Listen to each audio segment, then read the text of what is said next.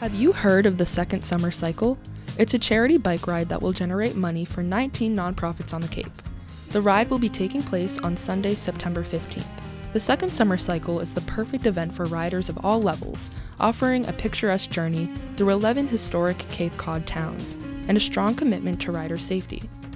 3 distances are being offered: 33, 69, and 100 miles, with the final stop being a celebration at Moda Field in beautiful Provincetown.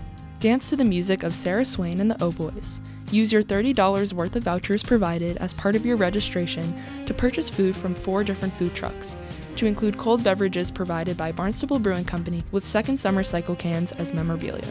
19 Cape Cod nonprofit organizations will benefit from the monies generated by the riders, each of whom is asked to raise at least $250 for their nonprofit of choice, or to be disseminated across 19 charities in addition to the registration fee. Ample hydration and nutrition stops will be strategically positioned along the course, along with medical and physical therapy stations equipped with tents and tables to ensure participants' comfort and well-being.